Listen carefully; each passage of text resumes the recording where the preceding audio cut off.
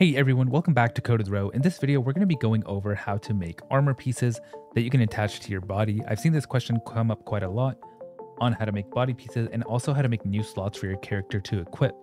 So the first thing I'm going to do is, for this project, I'm going to be using the modular asset pack provided by Cinti. And this is a pack by Cinti Studios, which provides a character that comes with a ton of different pieces that you can just set together. As you're seeing now, they come in different sets and you can also mix and match the pieces. And you'll see that the pieces have a ton of different stuff such as lower arm, upper arm, shoulder, head, chest, elbows, hip, hands, and weapons. So the first thing I'm going to do is head over to the link in the description below, which says channel equal TC Mave at the end. And he has this UE5 Cinti Polygon retarget assets with the project included, where you should subscribe, donate to his PayPal, and click on this Google Drive link in order to open this drive file, which you're going to download this UE5 cintirig.rar. And once you open that folder and migrate it to the project you're working in, you're going to have this Cinti folder called ABP Cinti, IK Retargeter, and so on. So I'll just open up ABP Cinti. And this is only relevant if you're using this Cinti modular pack. And you'll see that the retarget post from mesh is connected to our output post. And I basically just want all my Cinti assets to use this SK Cinti Polygon Unreal. So when you open that modular characters folder, you're going to see this SK character base mesh, which all the pieces are tied to use the skeleton.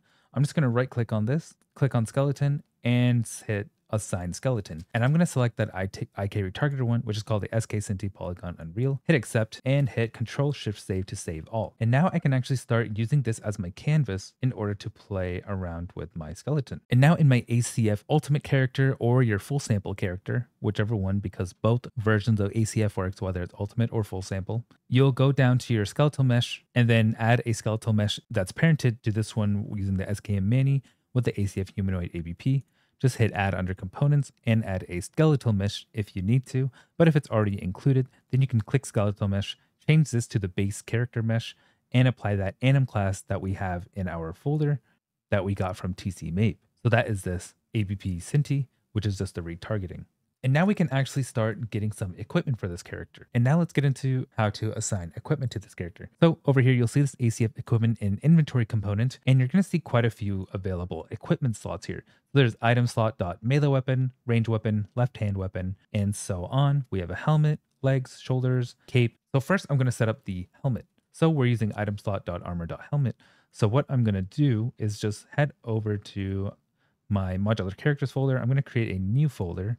And I'm going to call this ACF Equipables. And one of the great things about the Cinti modular pack is it comes with both static pieces, which is what we'll need to refer to our world mesh, and the modular parts has all the skeletal mesh. The naming convention is pretty hard, and the amount of pieces there are does make it a little hard because it says 14, 15 items, and that's including the physics assets. But no worries, we'll just try to work with what we have. There's also back attachments separately here, in their skeletal and static mesh, or just skeletal mesh. And we have weapons, the skeletal mesh of weapons. So we got shields, weapons, and so on, and static meshes here of the shield and weapons as well. First thing I'm gonna do is go into that ACF Equipables, right click, select Blueprint class, and look for an ACF armor.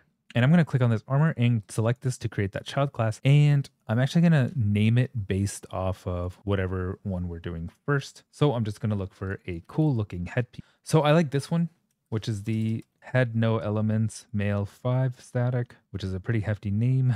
So I'm going to go back to my modular characters folder, equipable, and name this blueprint to something like ACF underscore, and then the name of that equipment. Actually, I'll just call it helmet underscore 05 because that is a very long name. I'll double click to open this up, and now we're going to want to set a few things. So first, we're going to want to set that skeletal mesh, and when I get rid of that static at the end, I'll find it here, and I can set that as my skeletal mesh asset, which is really important. And then I'll scroll down, and now under this ACF tag, we're going to see it say item with item info and equipable. So in the equipable, we can add an equip sound whenever we do equip this. And it's also totally fine, is something that I've noticed, is to use these heavy armor run sounds to sound like it's getting equipped. So you might be able to hear it. It doesn't sound too bad. So I'll just do something like this to equip it. We can also add some attribute modifiers or attribute requirements in order to wear this piece of gear. Add a thumbnail for this. We can also scale the thumbnail using the scale button. And I'll just call this helmet underscore or helmet 05 for the name. Description will also be helmet 05 in caps. We can do inventory stacks, and I'll also set that world mesh to the static mesh of this. So when we drop it to the world, it will just look like this helmet instead of that old looking bag that's defaulted to ACF. And now for the item slot. So this is pretty much going to determine where on our character this is going to go. So if I go back to my ACF character, you're going to see that the available equipment slot, we do have a item slot.armor.helmet. So I just want to assign that here. So I'm just going to search for helmet, and you'll see that the item slot.armor.helmet already shows up when I select the check mark next to the helmet. So I'll click away to ensure that's the case, and I'll just hit compile and save. And now you're going to see that this is just an armor class. So if I were to drag this into the world, my character wouldn't actually be able to pick this up or even see it in the world for that matter. And that's because it's just a floating blueprint class of a skeletal mesh. So what we need to do is create that ACF world item BP in order for us to see it in the world, pick it up, and store this as a data. Because in ACF, we don't actually store everything as the mesh itself because that would become very heavy. So we store the class of it that contains this actor so it just has the data. And this is why ACF is very optimized and performant friendly, and it helps us with replication. So I'll right click on this and I'll create another folder, and I'm just going to call this world drops, double click to go in here.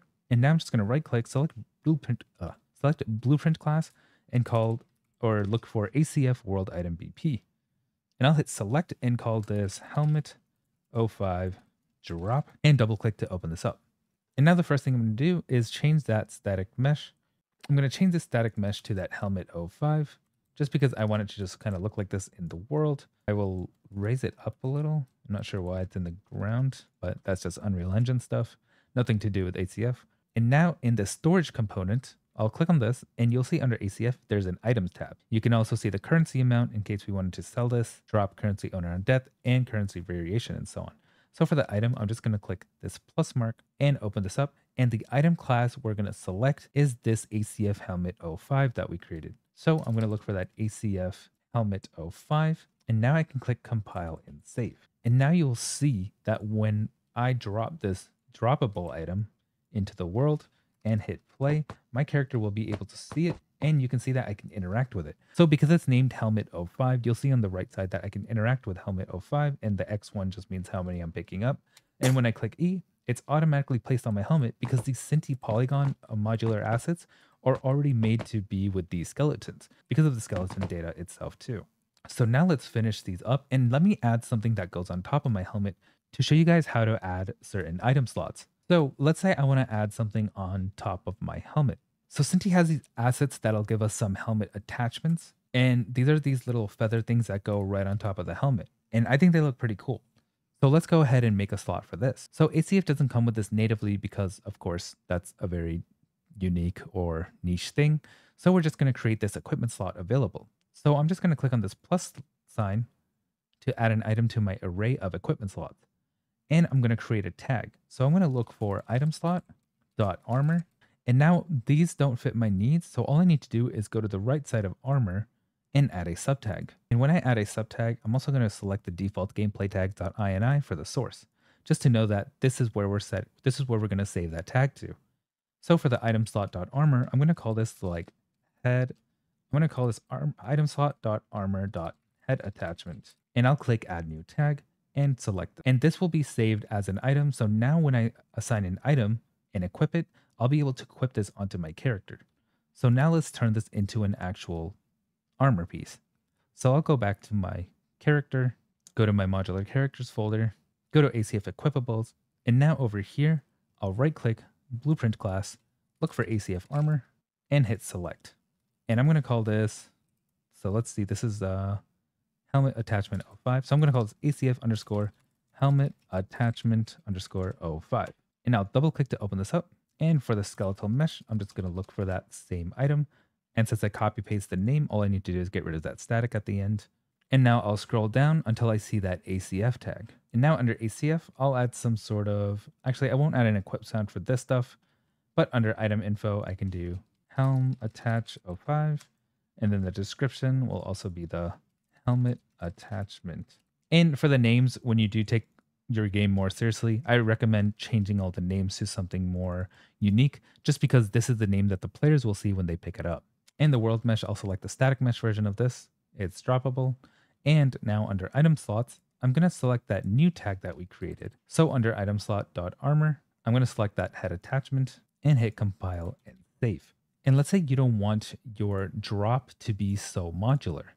So for example, if you don't want to separate every helmet from every head attachment, in this case, I can just go over to my helmet 05 drop. And now next to the items in that array element, I can just click add, drop this index down and add an item class called ACF helmet attachment 05 that we created. So now when I compile and save, it's going to look like just this for now. But what you can do is just add a static mesh just like that. And I'll go ahead and add this and just place it a little properly so the character knows what they're getting. So I'll just leave it here for now. And if I were to go over to my map, you'll see that it's updated and it shows that static mesh.